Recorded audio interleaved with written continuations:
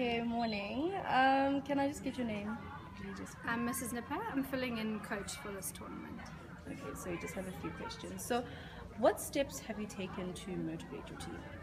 Fortunately, our girls have had quite a few training sessions at home in preparation for this because we went on an overseas tour to Holland, which we've only been home a few days before coming to this tournament. So we've had quite a few practices and games playing together in preparation for this tournament, as a team going forward into the season. Okay. So, how has your team prepared for the tournament? They've worked really hard. We're playing good hockey. The results haven't gone, as we hoped, but that's part of the sport. We've got to learn to deal with that. But they've worked hard, they've trained hard, and they're gelling as a team, which is exactly what we want as coaching staff.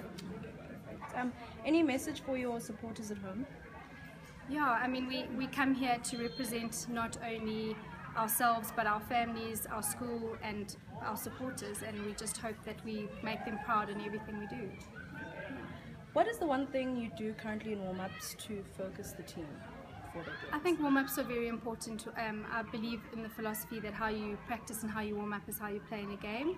So it's important for us to sit together as a team, to brainstorm ideas, to consider our opposition and what's going to work best for our team, and through that we hopefully focus enough on warming up and stretching and making sure that we're prepared for the game that we're about to play.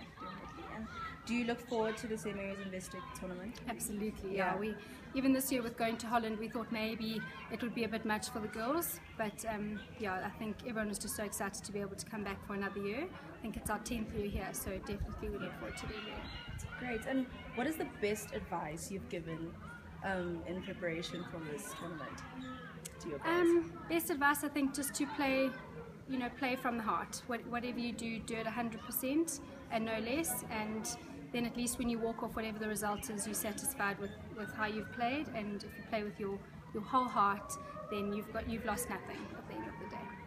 Okay, fantastic. Thank you. Thanks.